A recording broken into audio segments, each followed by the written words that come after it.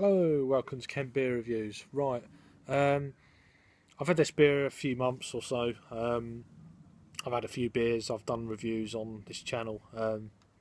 It's from the WildBeer company, and it's their Evolver IPA. It's coming in at 5.8% ABV, and it's brewed with Brettanomyces yeast. They're quite a experimental brewery, certainly with what I've had so far, and I think most of their beers are of that sort of calibre, not the lager.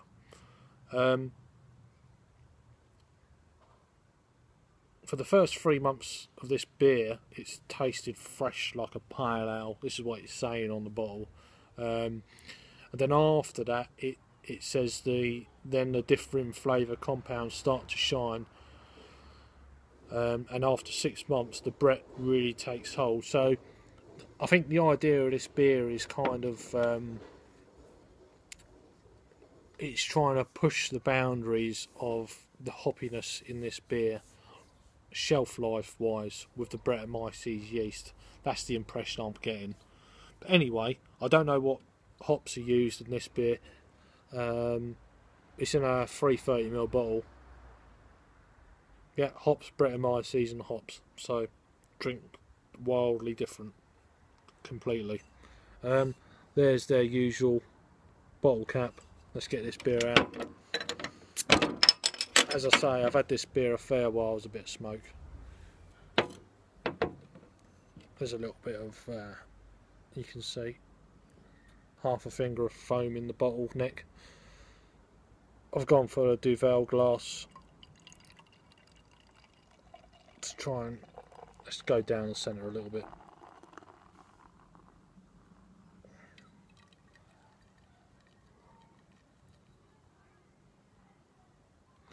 So yeah, it's definitely had a bit of yeast there. There's a different kind of slight light brown foam coming in the beer.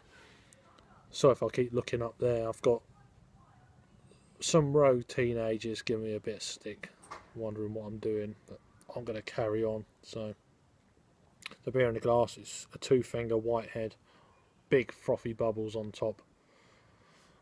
It's quite orangey colour. There's no light coming through the beer. It's kind of like a light coloured orange, really. Let's get an aroma on this 5.8% ABV IPA.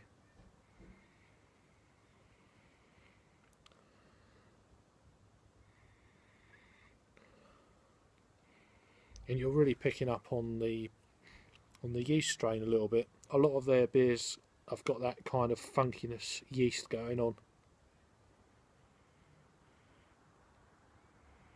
Tropical notes. Very citrusy. It smells like one of them kind of Belgium hopped IPAs, that kind of thing.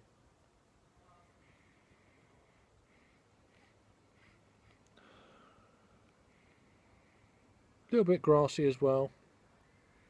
Bit of mango, orangey, tangerine. Maybe some white grape as well to mix it in a bit. Smells really nice anyway. Let's give it a try. Cheers.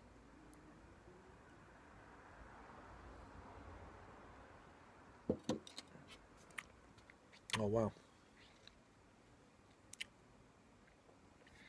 Very kind of sweet bitter right at the very front. The mozzies have come out to play already. I'll be glad when they all go, to be honest with you.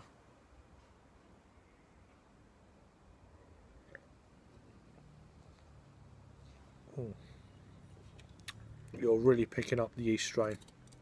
It's got that real kind of tang to it that's completely different to most other yeast strains you can taste. It's very hard to describe the yeast strain, but very familiar once you know what it is and you try it. You kind of know. To me, anyway.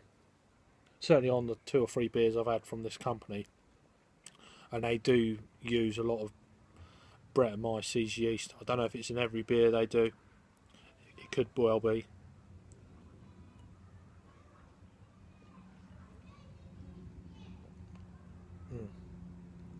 This is a perfect glass to have it in. Oh, that's so nice.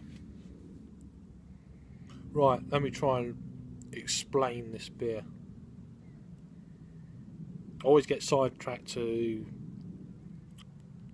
I'm drinking it like I'm drinking it in a pub, or, you know, giving that kind of a review.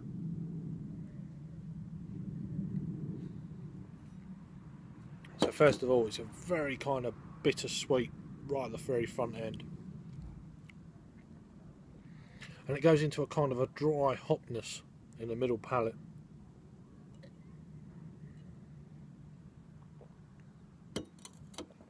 Lemon.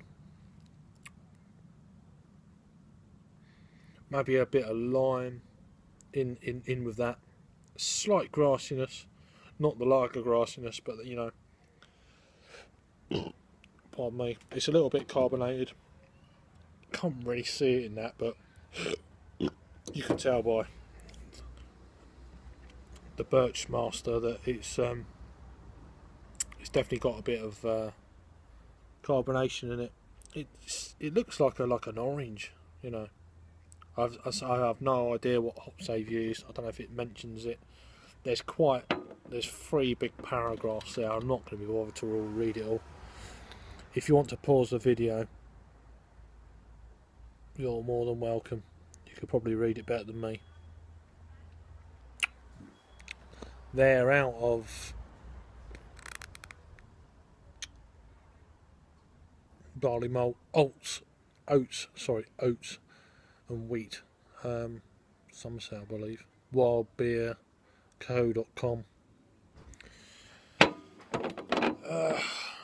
I do no research on a lot of beers I have. Yeah, they're on Twitter at WildBeer.co. A capital to every 3 of those. And on Facebook, they're Wild Beer Co. Facebook. Pretty sure they're out Somerset. Yeah, Somerset.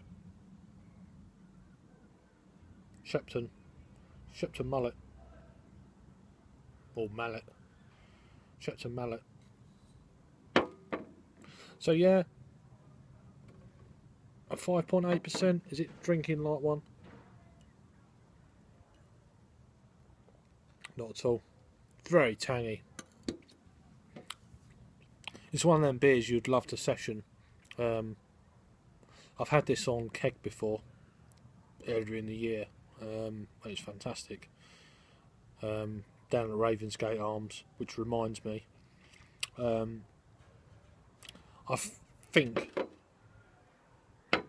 I may have got this from the Ravensgate. I can't actually remember. It's on one of my unboxing videos, I think. It's either there or it's one of my last Beer 52 boxes. I'm not sure. It's got a best before date of the 31st of October 2016. It's got a massive shelf life on this. As it says on the back of the bottle, it's probably to do with them Brettanomyces yeast to extend the shelf life a little bit more, which is very clever, I think. They're saying it could become more complex, which with a hoppy beer, generally it doesn't, but the Brettanomyces yeast is holding it all together a little bit more than a bog standard yeast would do. That's the impression that it's giving anyway. So yeah, it's kind of an interesting excuse to extend the shelf life, I guess. I've no idea. Just my assumption. Put your comments down below if I'm wrong, which I more certainly am. So I generally am anyway, so it doesn't bother me. If I learn, I learn. It's great.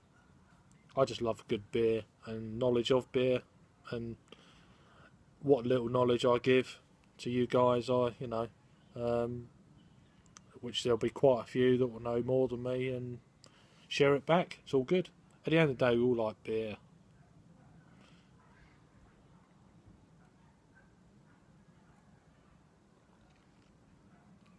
Yeah, it's really pleasant.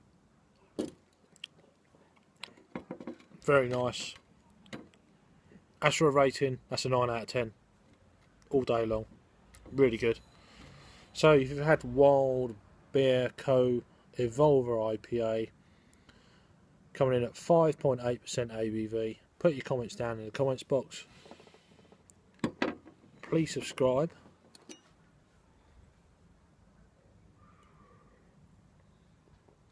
And cheers.